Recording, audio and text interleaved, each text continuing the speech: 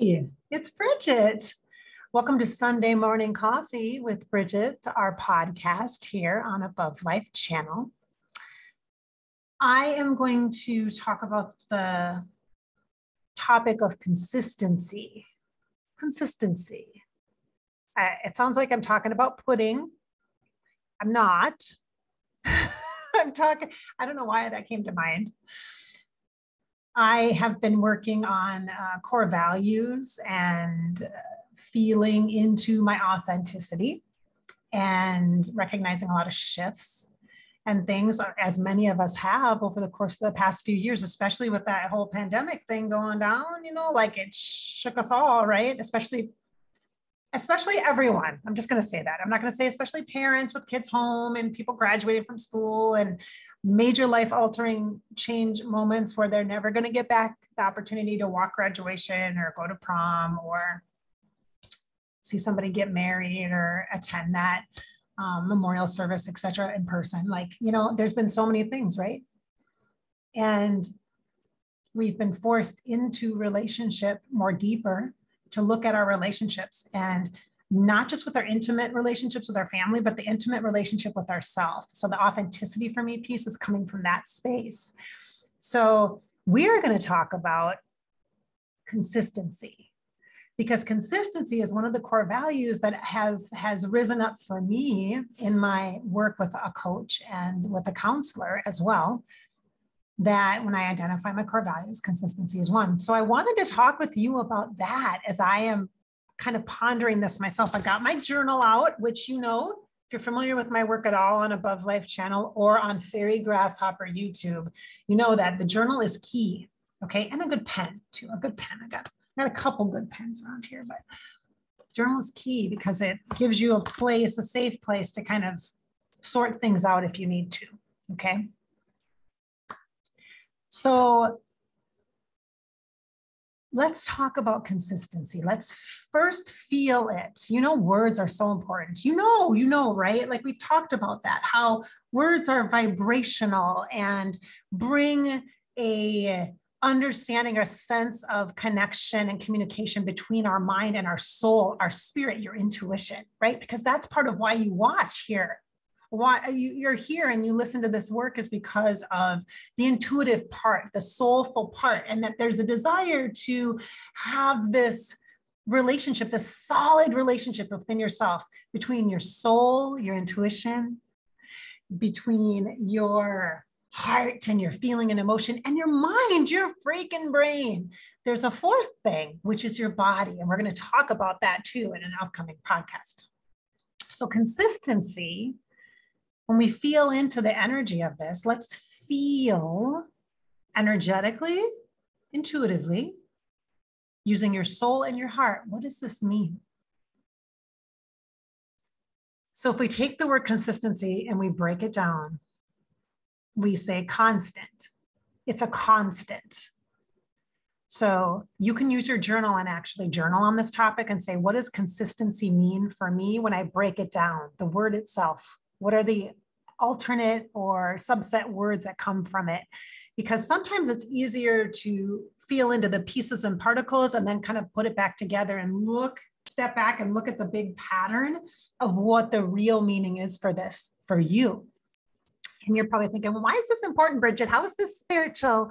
Because consistency is key in any spiritual practice, any personal development practice, any wealth or any health.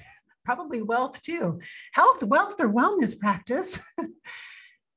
Consistency is very important. It's essential, in fact, to our success and our overall happiness. So when we break this down, what comes to me first, so you can do this in your journal on your own. Consistency, what comes to mind, what comes to me first. I said mind, energetically, right? Metaphysically, energy-wise. Constant. What is constant? This really kind of leads to things such as the need to feel secure, the need to feel safe. I'm envisioning my college psychology class of the Maslow's hierarchy of needs, food, clothing, and shelter, the basic needs, right? To feel safe. This is important. There's a lot of talk about feeling safe. or feeling a sense of stability or stableness, steadiness within yourself, because the environment is not predictable. But within you, people talk about, like the Buddhist teachings about the response, like how you respond, that's where you have control. Or in trauma-informed care, traumatic situations, there's been a lot about this, especially during the pandemic, the stuff with Oprah and Dr. Bruce Perry about trauma-informed care, and understanding how trauma affects us. Consistency is one of the pieces that you can recreate or create within yourself that cause a change or a shift in a good way, where you have a home base, a safe home base, a way to manage or flow or work with emotions or intensity of situations or circumstances such as anxiety or challenging relationships, and memories also as well that could be traumatic or even just challenging to you or stressful. Okay, because stress is a trauma response, it's a trauma thing. Okay, so everybody's had it, especially with the pandemic. Everybody has it, right? So consistency leads into this need to be safe, to feel safe and protected. Now, we can take that into a place of overachieving, recognizing that the need to feel safe and protected can kind of lead us or lend us into an energy of needing to be comfortable. And that keeps us away from trying new things and putting ourselves out there and taking risks, because it doesn't feel worth it, because our goal is to stay safe, right? And to be comfortable is not to be out there putting yourself out there, starting a YouTube channel. That is not about comfort and safety, let me tell you. If you want to feel safe and secure, that is not the place to achieve that. However, consistency or a constant is something that we can use to create a routine, a rhythm, and a pattern in a way that serves us. So you've heard about patterns, right? Like identify your patterns in order to be able to change your behavior. So patterns is a thing like, oh, I'm repeating a cycle, like in relationships, you're dating the same person, you're marrying the same person over and over again, that, for example, or you're choosing the same things over and over again. You have this habit or pattern, and you try to break that cycle, break the pattern, right? So we can use patterning to help us. We can actually use it to our benefit by creating something that's constant, that is consistent, where we can rely upon that.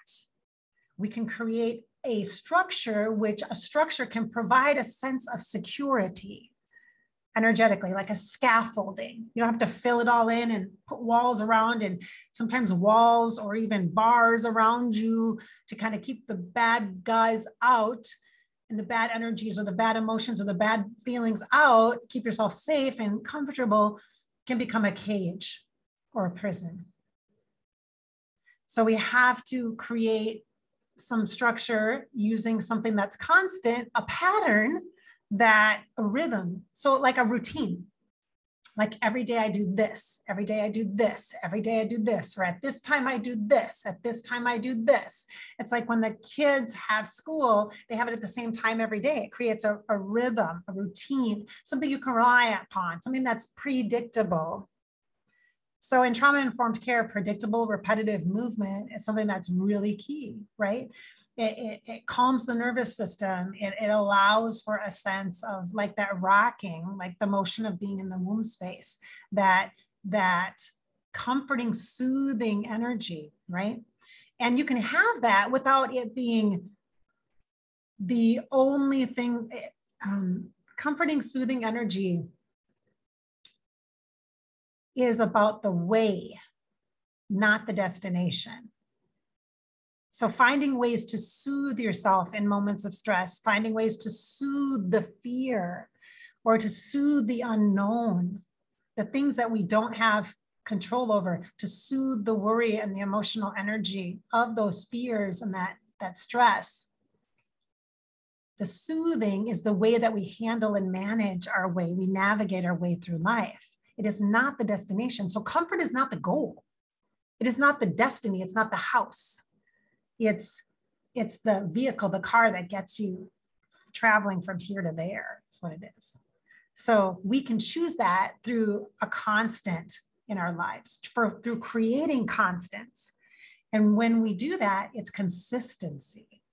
And it's about, with high achievers, for example, it's about showing up, right? And sometimes, you guys, high achieving literally means getting your butt out of bed, getting into the shower, and getting to work. Even if you're an hour late, you got there. You showed up for the shower. You cleaned the body. It is hard to do that. I am not making fun of that. That is legitimately hard.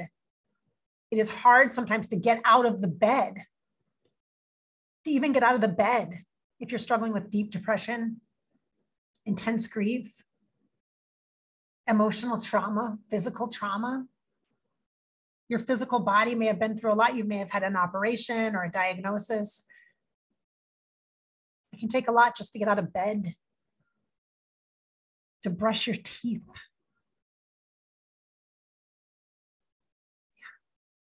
Making a healthy breakfast or having some kind of healthy morning routine, whether it's just a hot cup of water, hot cup of tea, a coffee, something that you can rely upon day after day after day, that is a routine that becomes something that provides a comfort or a soothing way to step into your day, is going to be really helpful. And that's like overachieving in some ways, because it's like showing up for yourself consistently over and over and over again.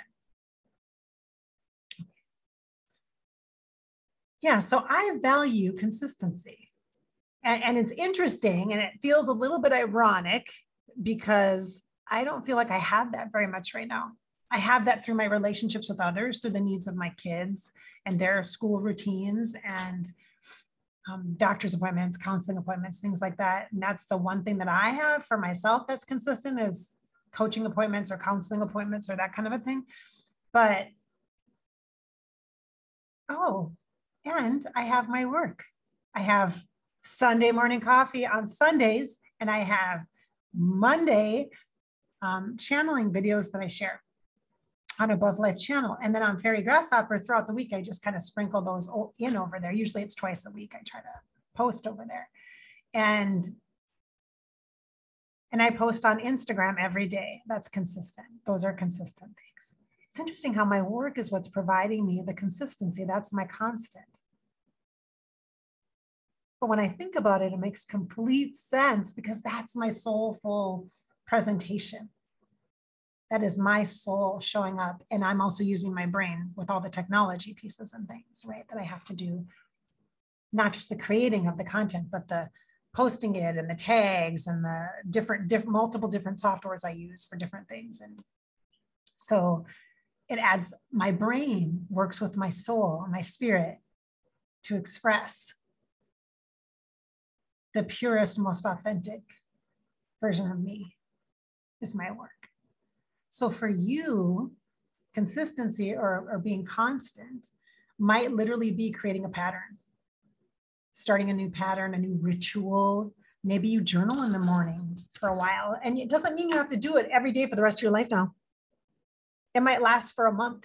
You might have to do a new kind of ritual each month, or every 3 months, or seasonal. Like for me, I'm a really big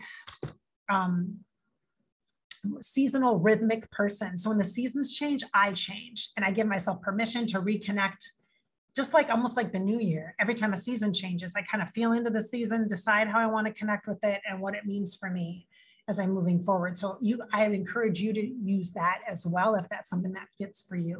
Some people do use the beginning of the month to kind of set the tone for the month. Some people use the school year to do that. Some people will use the moon cycles, the full moon clearing and the new moon setting intention. Okay, that's within, new moon is within time, full moon is clearing and getting clarity and getting info kind of energies. Okay, so you can use a lot of different things to set a pattern and create consistency. That's really interesting to me too, because I can do it more than what I'm doing now, to honor the value of that. So I think about this now, then you take this concept and put it into like the expression of relationships, because a lot of times relationships are mirrors back to you, either what's lacking, like what's missing for you, or gives you more clarity on what you desire then, because you know what's missing, because you feel that disconnect, or it affirms you it fuels you, it inspires you, it keeps you moving, it gives you that inspirational energy, right? So when I think about consistency in relationships, probably the most consistent relationships I have are with my kids. And here with you. And with you, because I've been doing Sunday morning coffee for well over a year now. It's well over a year. There's way more than 52 episodes, way more. So yeah, so that.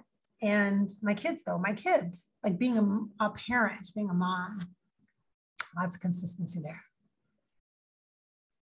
But yet, is there? Yeah, I think there is, because I show up. So I have the ability to be present. So consistency or constant, a component of this would be showing up and being present. So I would write that down in my journal. That's what I would write down, consistency, because then I can journal on more of these pieces. And so what's coming up for you, pay attention from what I've said and what's kind of bubbling up into your mind, you're becoming aware of. Show up and presence. There's a difference between present, showing up and being present, very different. In fact, I should do a Sunday morning coffee on that. Let's have a conversation about that. So this conversation isn't about necessarily giving you an answer or telling you what you should do. 3 easy steps to make your life perfect. How to understand your intuition. Maybe how to better your relationship with yourself would be a better way to describe that, for sure, is probably more accurate. Understand the relationship within you with your mind and your soul, right? Because the mind loves the words and intellectual stuff. I bet you could find some quotes and maybe even some books with the topics of consistency. Maybe for you, it's about safety and security, a sense of feeling secure. Maybe the word unknown comes up. And control. The things that you do not have control over. Maybe it's about expectation or what you can expect, which is about the known, right? Versus the unknown. Or having control over things so you can predict that and not able to predict it. See how consistency as a value would be good? Because somebody might say, I value knowing. Like I need to know. But really, you maybe don't value the knowing or the needing to know. It's the underneath the needing to know, underneath the consistency is this value of knowing that I can create my life, my reality. I can create for myself that which I need, the stability that I need, the home base that I need is me. It's not the external environment. It's not even the people that love me or that I love. It's me. That's me. So for you, that's you. It really is you. And when you're fighting inside yourself, and I do that same thing too, try to talk myself into having to get a shower in the morning. Or for me, it's usually, lately I've been struggling with, I create content. I've created videos and things and services and all that, and I haven't shared them. I'll have this great idea and I'll do all the work for it, and then I just won't share it. I won't share it. I just won't do it. At least I'm consistent by creating stuff, but I'm not sharing it, which is, that's a challenge, right? That's a thing. So we all have things that resistance and parts that will show up, but at least I'm consistent in the creating. I haven't stopped creating. You haven't stopped getting out of bed. It might be hard, but you haven't stopped. And maybe you have half the time you're out of bed and half the time you're not. Hey, kudos on you for the half the time that you are. We got to stop crushing ourselves and beating up on ourselves for what we're not doing and what we're not being. And honor and celebrate, high five, woo. Oh, I like Mel Robbins, high five yourself in the mirror. Mel Robbins, you can check that stuff out. Google that up if you want additional stuff about that. High five yourself. Celebrate what you are doing, because that will create the positive momentum. It will create the momentum. It will create a consistency in the positive thoughts, positive energy. It will move you forward then, so you don't feel stuck. right? Yeah, because you matter. You do. What you value matters too. It does. It's time that we both start acting like it and leverage our values. And then maybe we'll leverage our value, our self-worth, our worthiness, and it'll be easier to talk nicer to ourselves.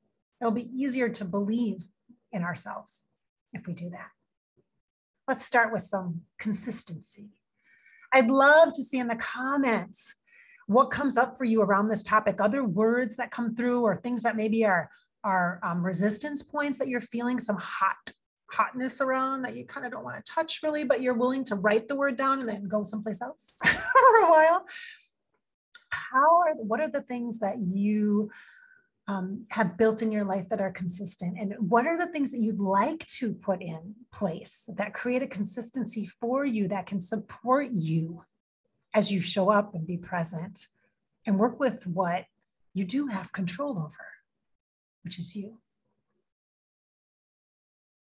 So this is Bridgette. Thanks so much for being part of this Sunday Morning Coffee podcast with Bridgette. I appreciate you so much. I hope I've inspired your spirit and filled you with some hope today and encouraged you to live your life. This is your life after all, and you get to live it. Just live it. Thanks for being here. I can't wait to read your comments.